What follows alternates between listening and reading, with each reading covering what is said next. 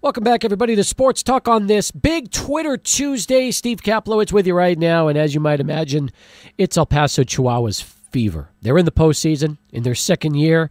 They're in Fresno right now, getting set to begin a best 3 out of 5 series with the Grizzlies that will start up tomorrow. We'll have all the action for you with Tim Haggerty calling it right here on 600 ESPN El Paso. And with us right now on our Village Inn hotline, where all of our guests always appear, is Chihuahuas manager Jamie Quirk. And first off, I guess it's been a few weeks since we last spoke when we were upstairs broadcasting prior to one of the home games. But congratulations. You guys have been a huge, huge sports focus in the city. And I'm sure for you and a lot of players on that roster, a pretty crazy last few weeks of the season. Well, it really was, and thank you for the congratulations. But, it's really a group of guys, and the group changed quite a bit as we went along. Guys getting called up to the major leagues, and somebody from Double-A coming up, or somebody from the big leagues coming down, and they meshed. It's a good group. They really just took a day at a time. You kind of hear it all the time in sports, but it's so true. We knew the situation we were in, but we just went out and played and not worry about anything else but what we're doing. Good things could happen, and they did happen. And finally, we just wanted to be close. That was kind of our goal: be close when we played Vegas and take our chances head to head. And I think we beat them 6 out of 8 when we played them, and that was the difference. There were so many moving parts to this team, especially late, and we've talked a lot about that on the show, and we brought Tim on before every game.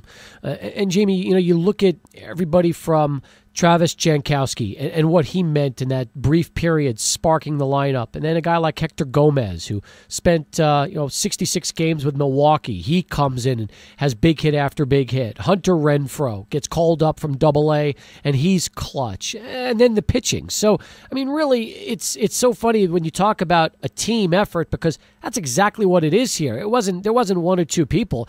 Everybody stepped up for you. Everybody did. We didn't know, when Jankowski comes up, we all knew he was a good player, but how would he translate to AAA? Well, he not only translated, he wasn't even here very long, and now he's in the big leagues. Hector Gomez was a great surprise for us. The day we got him from Milwaukee, I called Jerry Nairn, the bench coach for the Brewers, who's a good friend of mine. I said, "Tell me about Hector. We've got him," and he said, "You're going to love him. He brings energy. He's ready to play. He just needs to play." He was sitting on the bench here rotting. We couldn't get him in games. There was just no room for him. And he got a chance to come to us, and I put him at shortstop every day, and he kept hitting, and next you know, he's hitting, fourth and fifth. He's been fantastic for us. That was a huge plus, because that was the time when he came, Pena was hurt. So it really has been one guy after another. They've stepped in.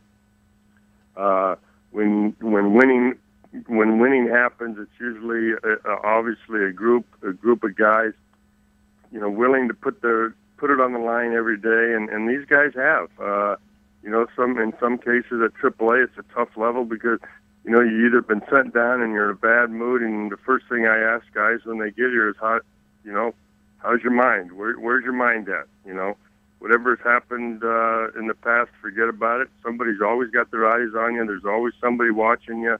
Let's go, and get it done. So we've had some guys respond, obviously, and it's been a great run. Chihuahuas manager Jamie Quirk with us here on Sports Talk as we continue.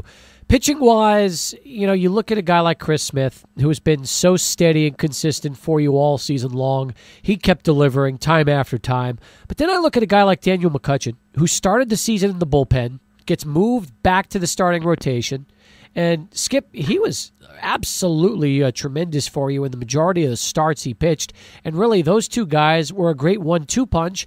And then you get to add in guys like Robbie Erlin after that, vets like Jason Lane, and that bullpen was just so good all season.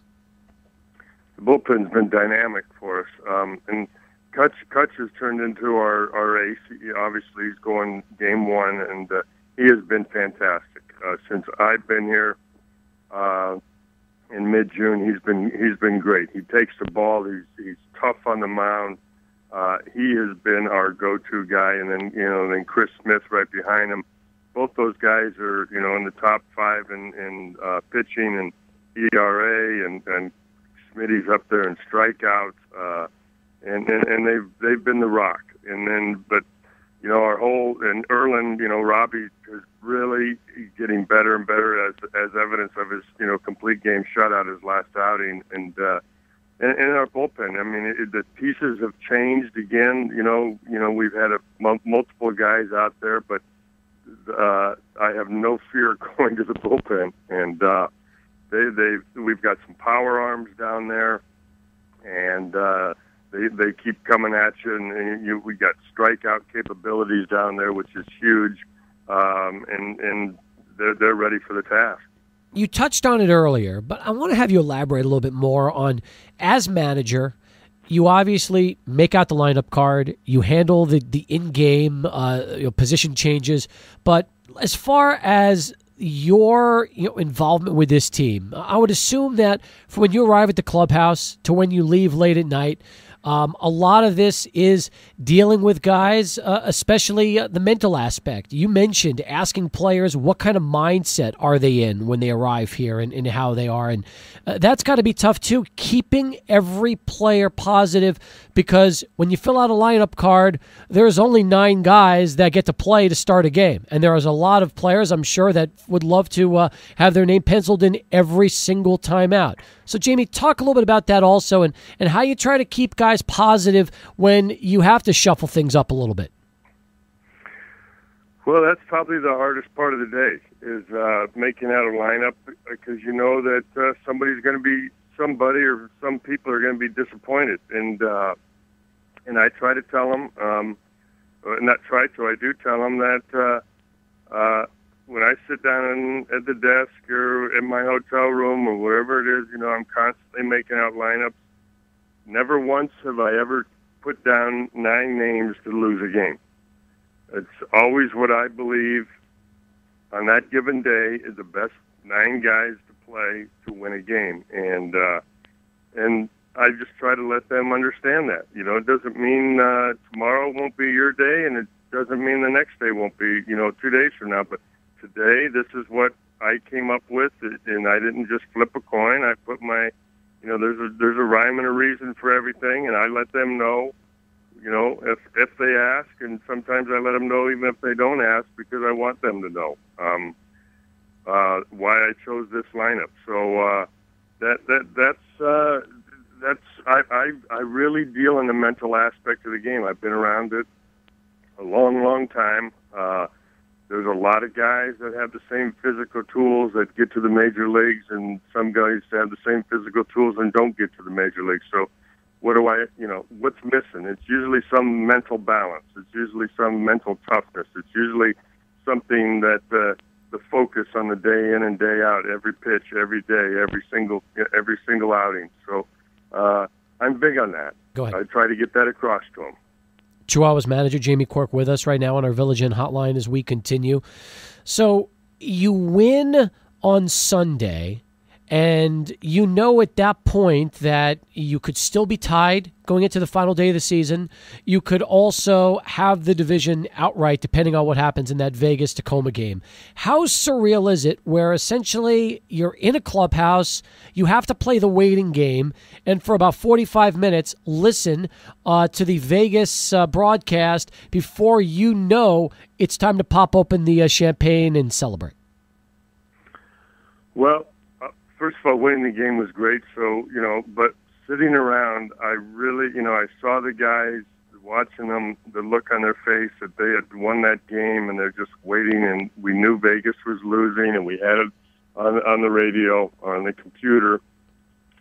And I was really hoping because if we can just get this thing over with, because they had worked so hard, and I knew that they were ready to celebrate. And if Vegas had come back and won, I could just really sense this was not going to be good, if you know what I mean. They wanted it over with now. And I think we would have responded fine and come back, and we would have won yesterday's game. Don't get that, but it was fun watching it transpire. How we had already won. Guys were sitting around relaxing, staring at the champagne. Are we going to get to open this or not open this? And if not, we got to turn around and mentally, here we go mental again, mentally get ready to play the next day. But it all worked out. Vegas lost, we won, and it was fun to watch it. I don't care if it's Little League or Major League. Winning is always important, and it's fun to watch a group of guys celebrate what they had just accomplished. I saw a great picture of you in that clubhouse celebration where you were holding a champagne bottle. It looked like you had already been drenched, but you were right there in the middle of the clubhouse in the middle of a speech to the guys. Do you remember really what you told them? Was it pretty much the same thing that you just reiterated to us? Yes, it was. I just congratulated them and and let them know that the things that we talk about, the daily grind, hard work pays off, and the things that we had just accomplished. I toasted them, and those are the things that you play this game for. So it was just let's get together, toast to what we just accomplished and the hard work that everybody put in, and recognize it and enjoy it.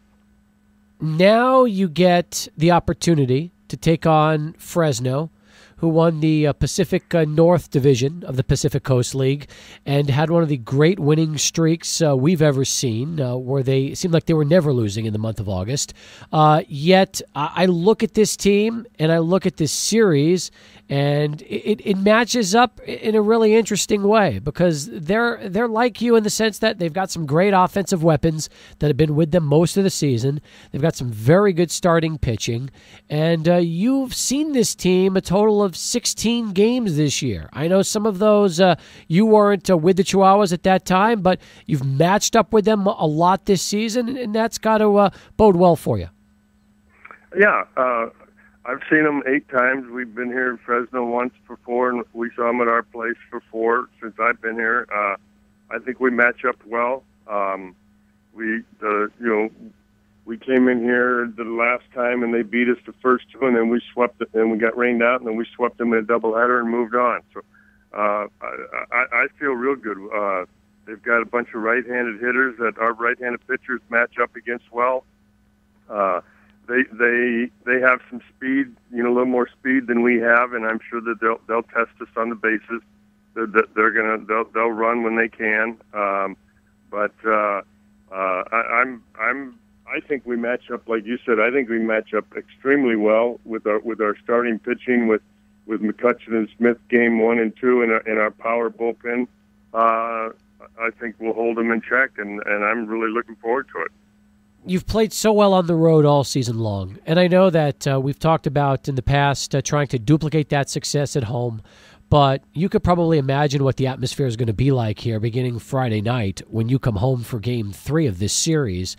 And if there's one advantage for Chihuahuas fans this year, you get the opportunity to play as many as 3 games in these first 2 series at home. You finish out the series, and the environment's going to be absolutely electric. I was at the ticket office earlier today. Fans were, as you might expect, buying what's left of the tickets for the playoff round, and I think Southwest University Park is just going to be rocking like you've never heard beginning Friday.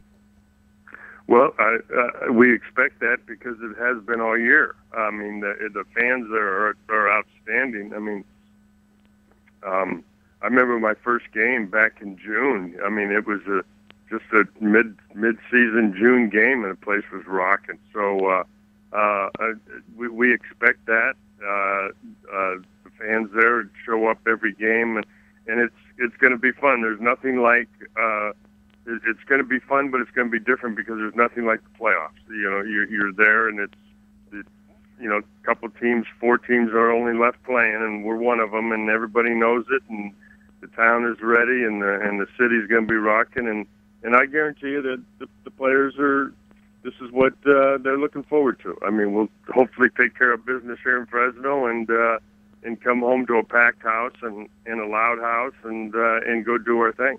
We've got all the action for you, folks. Tim Haggerty calling every Chihuahuas playoff game beginning tomorrow, 8 o'clock from Fresno, and then right back here beginning Friday for Game 3 from Southwest University Park. Well, listen, enjoy what's left of your day off today, Skip, and I'll look forward to seeing you later in the week. And once again, congratulations. I hope it's the first of what's going to be a magical run for the Chihuahuas this season. Thank you. Go Chihuahuas. It's Jamie Quirk with us here on Sports Talk as we continue. We'll take a break, come back, get some more of your phone calls. Stay with us. Back with more right after this.